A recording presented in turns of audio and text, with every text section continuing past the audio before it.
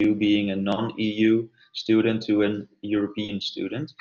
And then also the payment and the tuition fees will, for the next year, be on behalf of the European student. So not for the first year, but for the second year. Thank you. You're welcome, Stephanie.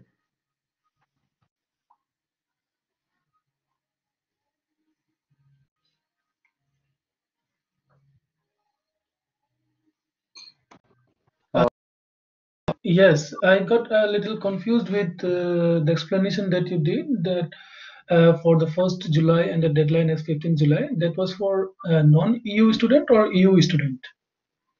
It's for non-EU students because of the visa application. So we firstly But that's said, not possible, right? sorry? But the visa application is not possible, right? Until October, or because we Yeah, are coming in the from which nationality are you? India.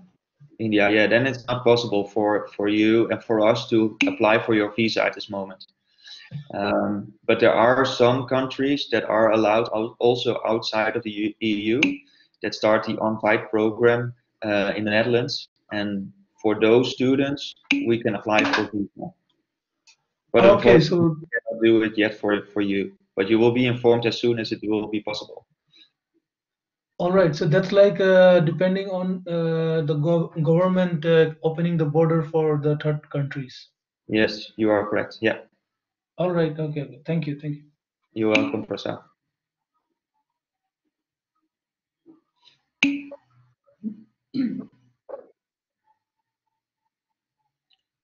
Okay.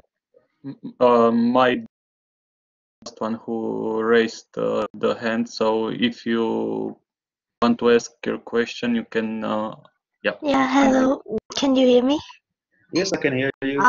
Yes, I'm from Vietnam, so I am the non-Europe student, and I just finished my first year at Saxion, so that means I have been registered from the academic year 2019 and 2020, and I found the information about the SES that it will be changed next year from 2,500 to 3,300. But it's also say that it's just for the student who have been registered in the year 2018 to 2019. So I don't know if my case will be also considered, because I also found that my study is also affected by the corona situation, more or less. So can you please clarify for me about it? Unfortunately, I did not get the question due to maybe problems with the connection. Just I only heard half of your question. Can you maybe summarize the question that you have? Sven, Yeah. there's a question actually for students who are already studying here at Saxion, and this session is actually meant for those who are coming here for the first time. So she's asking about the Saxion Excellence Scholarship, but I think it's best if you send an email to International Office about that. All right. Because we don't have that information organized for this session at this moment. Okay. Okay, thank you. All right, thank you as well, my dude. All right, shall we switch to the next topic? Sure. All right. Next topic will be insurance.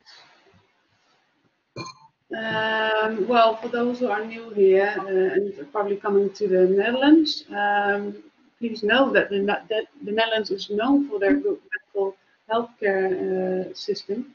But you also need to know that you must have a health and liability insurance at all times in the Netherlands. You love to be insured for everything, but these two items are important to have here in the Netherlands. For European students, they mostly have already an insurance from their home country, which is called the so-called European Health Card. Please make sure that this health card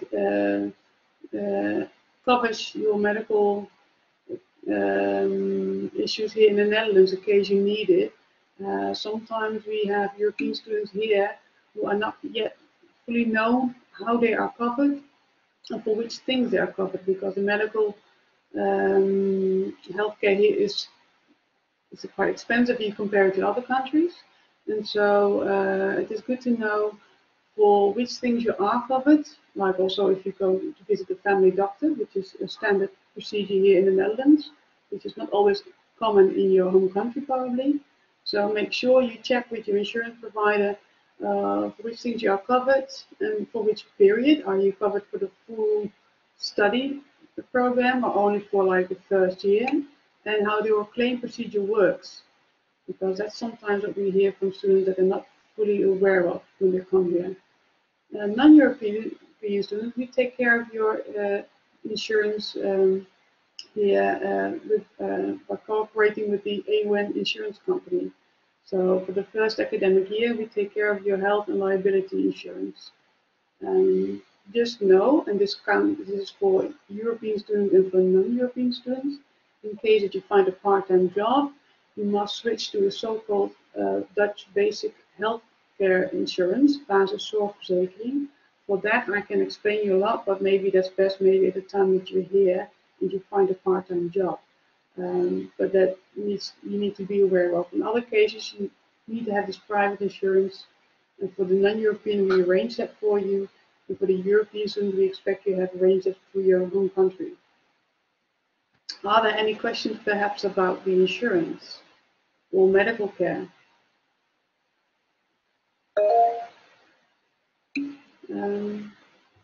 Samantha, I see here. Let me see if I can get her.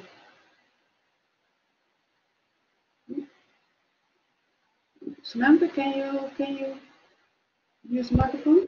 Hello. Hi. Hi. Sorry. So coming from Switzerland, how does it work? Because I'm not sure I have this European healthcare. I just have a Swiss. You have a Swiss healthcare insurance. Yes. Yeah. So normally what you have is like a card that you can use if you show here at the at the hospitals or with the family doctor. So check with your insurance company if you are also covered for your stay here in the Netherlands during your study.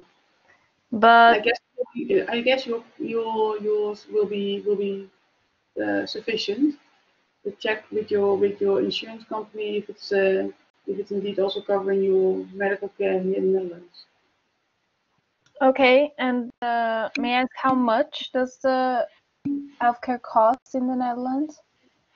Well, depending a bit, but what the procedure normally is if you like for standard things, you first go here to a family doctor, and that family doctor here costs about 28 euros for a visit, which is normally covered by the insurance. However, I'm not sure if it's also covered by your insurance because it's not something standard in other countries to have a family doctor. It's here it's compulsory to have. So, and normally a family doctor will direct you to a specialist in case it's needed. You can't go directly to a hospital for any first questions that you're having. It's better going to a family doctor. And if you've been directed, then it's covered normally. But all those kind of questions, it's best to ask your insurance company for that. But I think that for me, it's smarter to just get an insurance there because Switzerland is very expensive.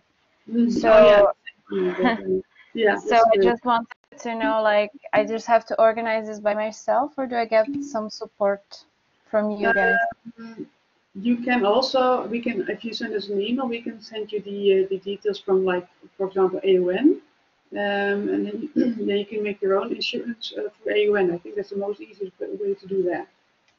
Okay. So private insurance, which is also for liability as well, and you can extend it and you can cancel it by month. So that's really nice because normally if you have like a basic health insurance, it's only for a year and you can't cancel it during the year. So So yeah, just send us otherwise an email. We can give you all the details about that. Okay, so AON, right? Yeah, yeah. Okay. All right. Thanks. Okay. Bye. Bye bye.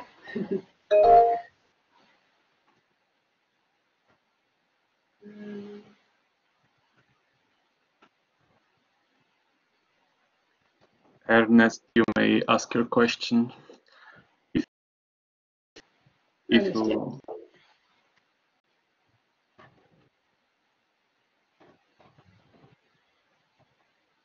Ernest, do you have a question perhaps? You can use a microphone. Make sure it's not unmute. Okay, can you hear me? Yeah, I can hear you. Okay, I just wanted to find out. So, what's the stance of the university now? Is the university still insisting that it's only going to be online, like courses, online delivery of courses, or is there going to be any change? If the course will be online or not? Or how do Yeah, no, I think based on what the recent developments, the easing of the flight restrictions. So for the September people who are starting in September, is there going to be any blended approach to the courses that are going to be offered, or everything is online? Well, I think what you should do then is to contact directly with the. I'm not sure what program it is with your studying, but if it's It's an shown that. MBA. Sorry. After an MBA. MBA, yeah. So that's an online program. Then contact the school about that, and they can give you all the information about how they're going to offer the classes and how it will look like. I don't have the input how your classes will be organized. Oh, so basically, so that is all the courses, most of the courses offering coming that the people who are going to start in September, all the courses are online, most of them, Yeah, except from but some. Go ahead. yeah. Oh, okay. Oh, okay. Because why I'm asking is because I spoke to one of my friends. He is in I think he's going to Delft or something, and he said his own university they are doing like they allow students to do regular. Sorry, I'm not using my video. My internet is really terrible and it's raining here, so it's just going to make Yeah. this work. Yeah, so Yeah. it's a decision that you need to make if you want to join the online version or wait maybe for an extra year. Yeah, that's an option. That's a choice you need to make. I have no issue with the online version, just that some of us don't have good internet connectivity that is going to be Yeah, as good as what they yeah, get in Europe. yeah. You So need to have the experience you get from where, like for instance, where I'm talking from Nigeria, internet connection here is like 90% slower than what it is in Europe. I know because I've lived in Europe before, so I know the difference between browsing there and browsing here. So that's Yeah. my problem. It's So, not the online course. It's the quality of what I can get with my internet connection. That's like right. almost Yeah. So then just discuss it first with someone from the MBA program from the school. okay. How it's been offered, what kind of browser, and anything like that. And if then it's up to you to decide whether you want to continue online past September or maybe defer your admission to next year by applying again, of course, in October. Well, okay. I'll try. So can I call the international school or the? I can call them because I tried to call them earlier, but it seems like they're No, not available it's by. possible to call, but there should be contact details on the website. Otherwise, we can Okay. give it to you later on if you just send um, uh, an email and we can give you the contact details. But normally you can also find it on the on Saxion.edu with the program. You should find Okay. the Okay. Okay. I'll try and call them and yeah. find Okay, out. good. Yes, I'll do that. Okay. Thank you. I appreciate the help.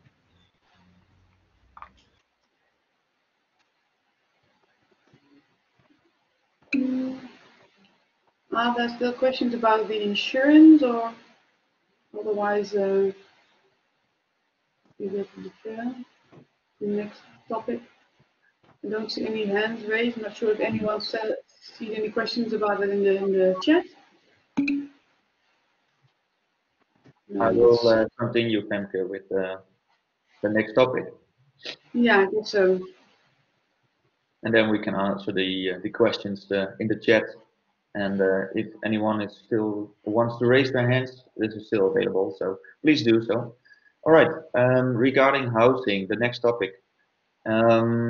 Here's a quick overview of, okay, how is it going to be for regarding the housing as from September. If you're outside the EU and starting an online program per September 2020, more in general, it can be a specific case, but in general, there will be no housing available at Saxion because you will start the online program from your home country. We do encourage you to do so.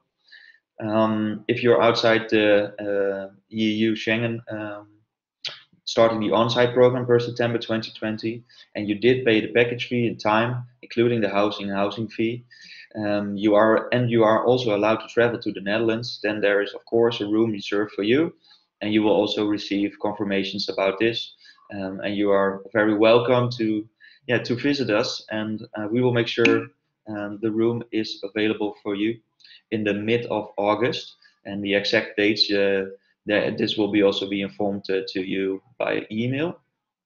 If you're inside the EU, so you're a European student starting the on-site program, you needed to make a reservation. The deadline was the 7th of July. Some of you might already have received a confirmation about the reservation request. So each and every reservation that you have made will be honored. If you are inside the European Union and starting an online program for September 2020, you are still very welcome to also enjoy and get the housing from Saxion. But we can also understand if you want to cancel your reservation due to the fact that you wish to follow the online program from your home country, or that you cannot travel to the Netherlands, for example. Because also some countries within the European Union are not allowed to travel to the Netherlands, then make sure you go to our frequently asked questions, because we can arrange a full refund for you, and the steps are also mentioned in these frequently asked questions. And also make sure that you just notify us due to your cancellation via our email address at internationaloffice@saxion.nl. So this is in general what we are going to arrange for you guys. Detailed and specific other questions can also be asked, of course, via email, but you will also receive more in-depth information through email, like a confirmation from our housing department. Are there any questions, for example, due to, okay, is my housing arranged, or anything else that we can make sure gets being answered at this moment?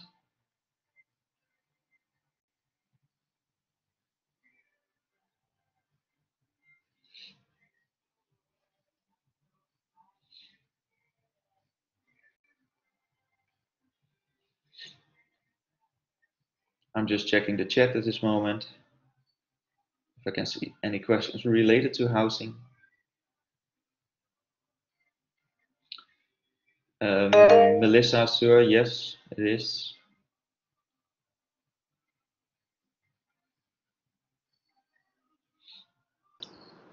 Hi, Hello. good morning. Hello. I wanted to ask you, I'm from Oman. I went back to Oman when the pandemic started, and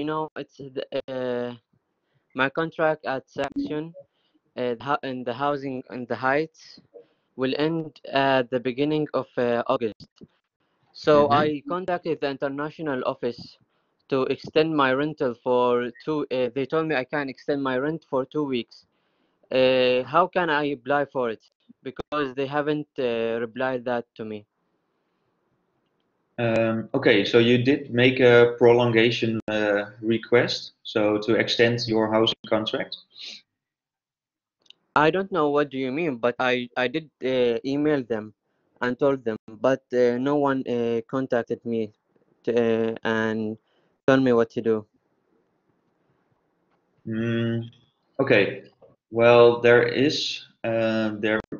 was the opportunity to prolong your housing. But I think it's wiser because you are a current student of Saxion and not an upcoming and new student to email us this question again. So we can check this with this housing department because we know that our housing department is currently working hard on finding solutions for extending housing contracts. But this information I cannot give you at this moment by mind and by head.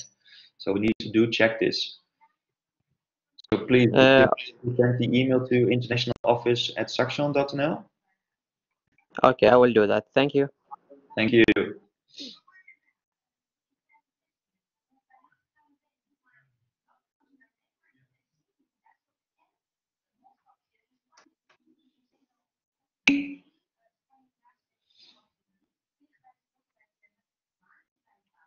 All right. We do have some time left. Maybe it's a good idea to change the topic at this moment to our last topic. And then the questions that you still have, just drop them in the chat or raise your hand. And I will give the microphone to my colleague.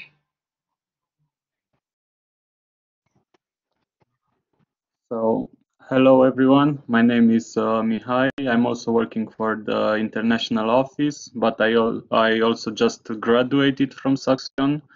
So, if you have any questions related to your student life, also to your budget or how you deal with the transportation or free time activities or student jobs, please let me know.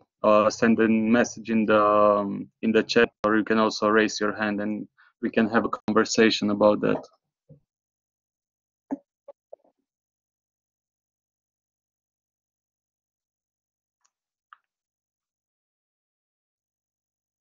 I'm currently also okay. Farid's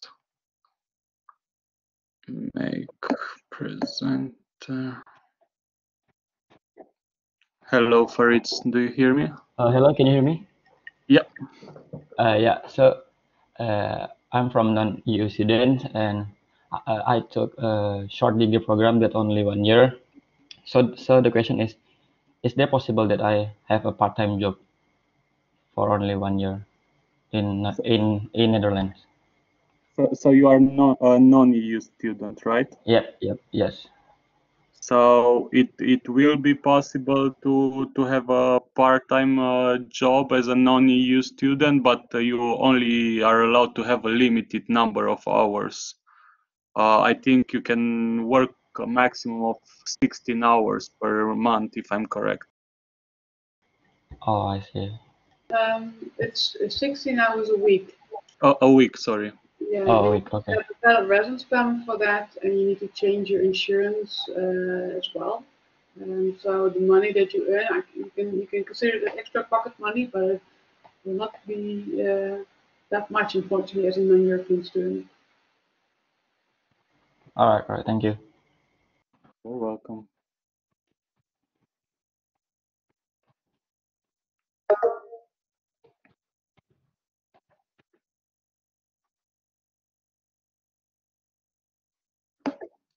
Hello.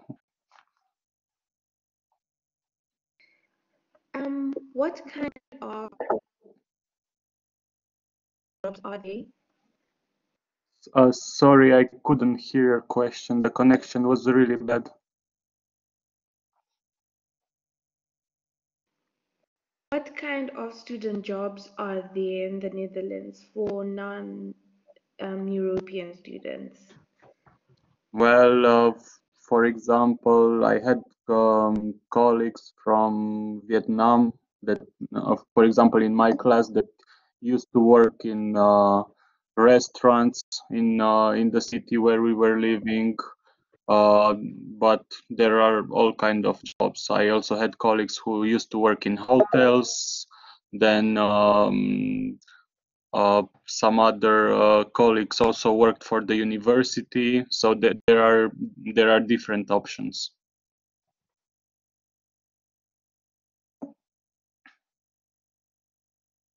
I don't know if you were able to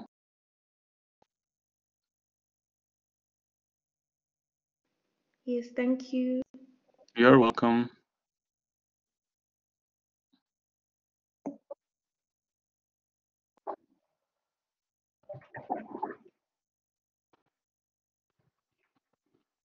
Hello, Ernest. What is your Yeah, question? yeah. Sorry. Okay. I just wanted to ask, what is the Dutch government's what is the Dutch government saying concerning international students? For instance, I'm from Nigeria. Obviously, I'm not part of the list that they released. So, what is the stance? Because I'm confused about, because I obviously have friends in other universities and I'm hearing different things. So I just want to know, what is the Dutch government's what are they saying concerning international students generally? Are they saying they can't come? Are they saying the decision is left to the universities, or what is the stance? So, if I understand correctly, you are asking what is the position of the Dutch government Yes, towards yes, international. yes. Well, to be honest, I think this is also like based on international regulation and also how the coronavirus is evolving.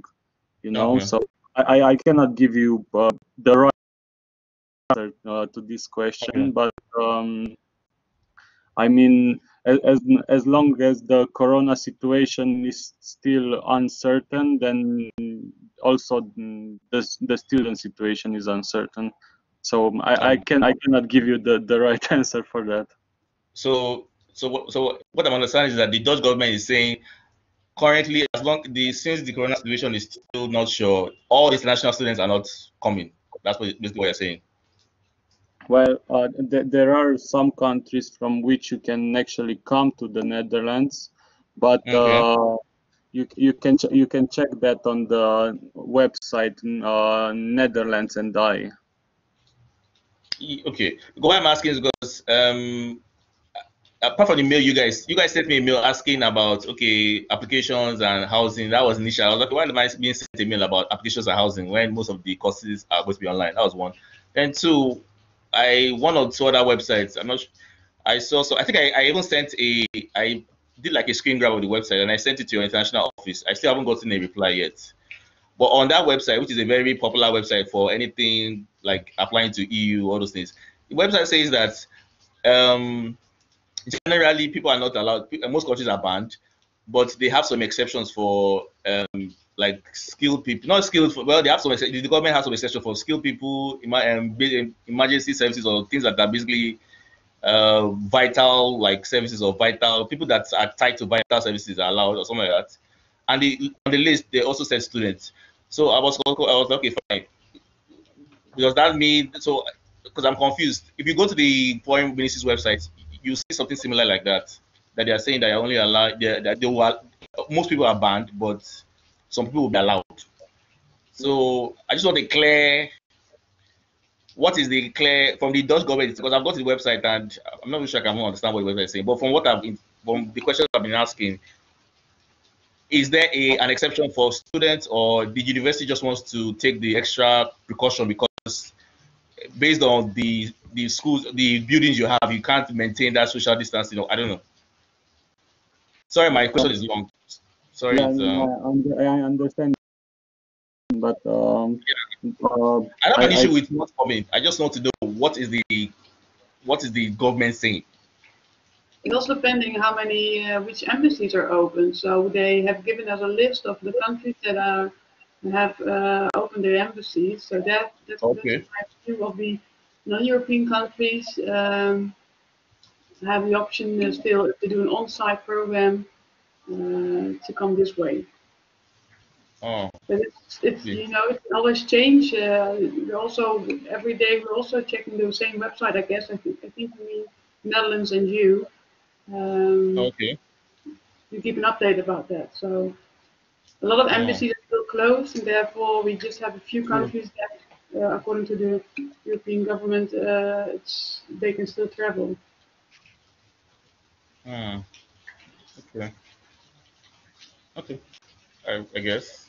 Okay. I guess. Okay. No problem. I'll check the websites and the Dutch Foreign Ministry website and see if there's any information I can glean from there. Okay.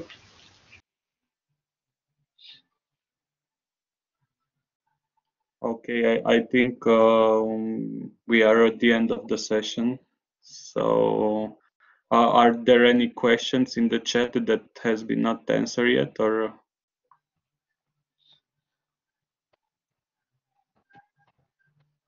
I still see a lot of questions about the housing at this moment. Or more about the dormitory of Saxion, I guess. And there's a question about the session, if it's been recorded and how we're going to offer this later on. I know there's a place that we're going to leave this recording, right? I'm not sure where actually. Does anyone know that? Well, I think we first need to discuss this also within our team, how it's going to work. Okay. Yeah. So maybe later on, if it's been placed, then we probably will let them know through the website, I guess. Yeah, or we will just post some parts of the video on YouTube, but I'm not sure about that at the moment. Well, okay. That's it then for this morning live Q&A session. I would like to thank everybody for your questions. This was the first for us to do so please do be kind.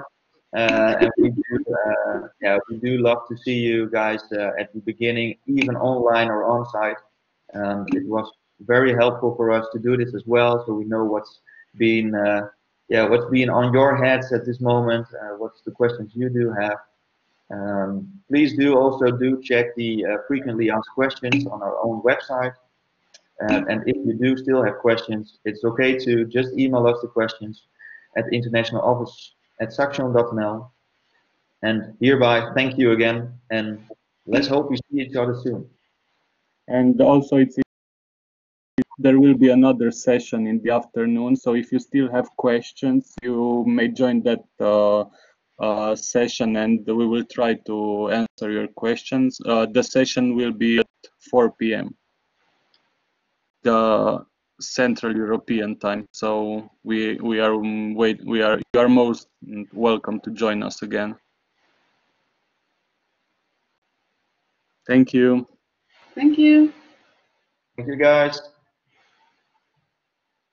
Bye-bye.